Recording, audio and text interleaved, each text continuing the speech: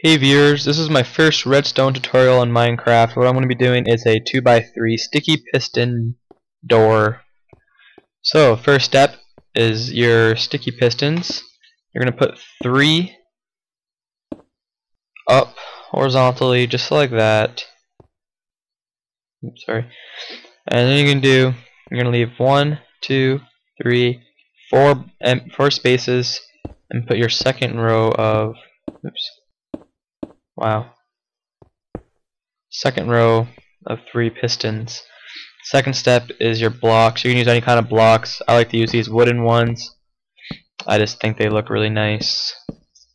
Alright, so you put 1 on each sticky piston. As you can see, this is where it's going to be closed. I'm going to take up those 2. Alright, so this is where the redstone part comes in. First thing you do is you put a torch on the ground level right there. This activates the first sticky piston, and then the second part you put a block here, which the torch can power this block, which powers this piston. And then to activate the very top one, all you do is put redstone on the top, and there it works. So now you do the same thing on the other side. So block on the middle, redstone on top, torch on the bottom. And there you have it, it is closed. So now you gotta put in make it so that it can actually open. So, where the lever is, you're gonna dig 3 deep, jump down, and then the second block under the torch, you're gonna take that out, and then put another torch on that block. As you can see, that inverts the power, so now it is open. Right down here. And what you're going to do on the very edge, you're going to just need to dig up the top. Let's do the same thing on both sides. So 3 deep, second block, torch, and there. So what you're going to do is put a redstone right there, and then a torch right there.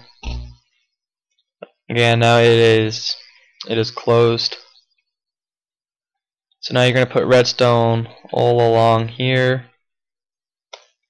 Fly over to the other side.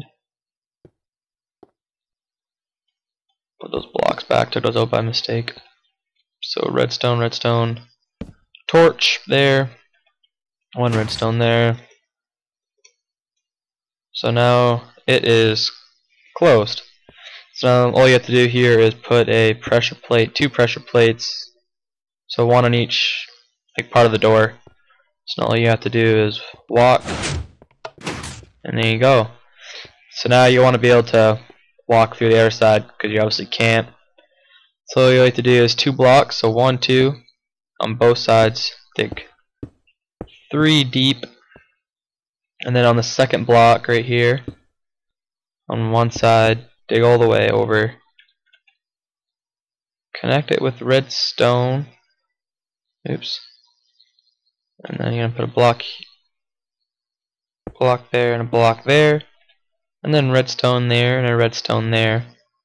So that you can put in those redstone will activate the pressure plate. So then you want to block this off with some blocks, and then 2 more pressure plates here. Sorry, 1 sec, I'm gonna put it to daytime. There. So here, go through, it opens up,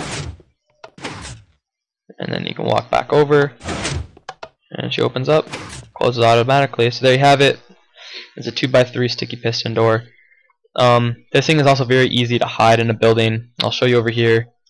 This is my sticky piston or redstone house building, whatever you want to call it.